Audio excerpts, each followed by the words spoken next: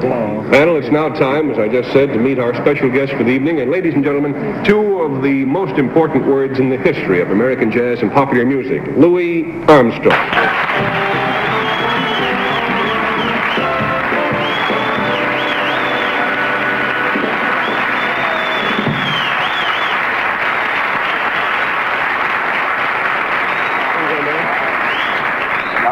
No seat. Yeah, too long. Nice to have you with us again, Louis. Thank you. And I'm delighted that you brought along your trumpet there, your horn.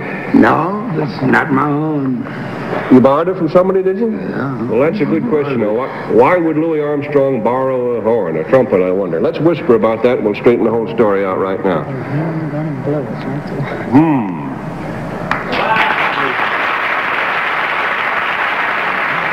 a little bit more on that there. Wow.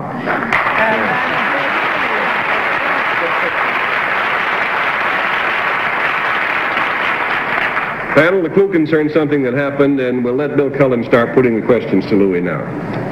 Louis, you didn't bring your own horn. You brought somebody else's.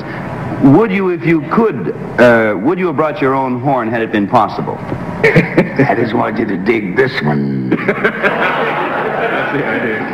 Is this, Louis, a famous horn you have?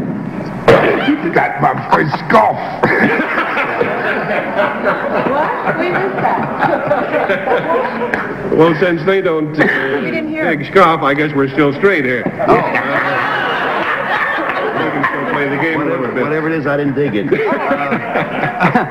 Louis, was this horn famous for one particular thing? Yes, sir. Would we know that? $20 down, you're on the right track. Bess? You would know this horn? Louis, I know that you've been doing some wonderful work for the State Department, traveling all over the world. Did you perhaps pick this horn up in another place other than the United States? This horn? Yeah? No. Did it ever belong to you? Yeah, one time. When you first started playing? When I was a little young. When you're a little boy.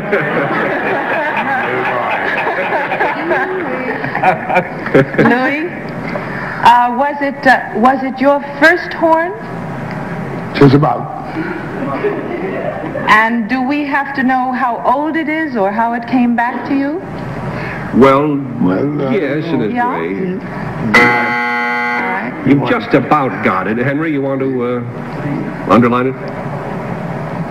Yeah, the second card is what we're trying to get now. We have established that this is the horn at which he took his first lessons. Let's assume that now. All right. Now, did you did it have a life of its own after it left you? Did you hawk it or something, and then you didn't see it for some years, and then one day you ran into a fella and he said, "Guess whose old horn I have?"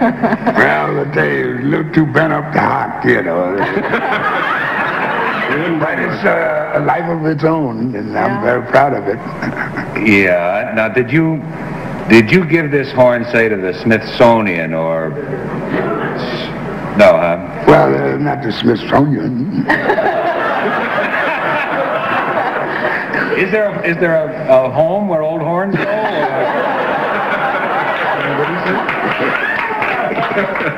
But it was put away and highly respected all through the years. As one of Then it must be in a public place of some kind, huh? a public place. Yeah. Although it isn't. Like what? Oh, the Museum of Natural History. Played in many What public places. you're going for, Henry, is not so much where the horn has been hanging out all this time. But what it's been doing? No, how it came back at this particular time to Louis. That's what you want to find out.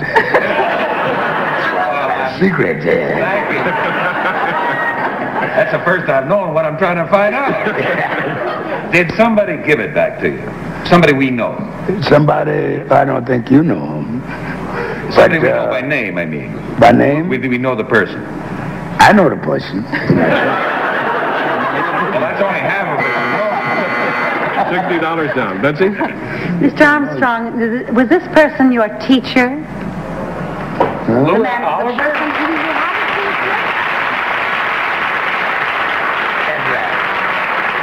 that is substantially it. I told you now that Louis borrowed the trumpet. We'll meet now the gentleman who was the director of the home.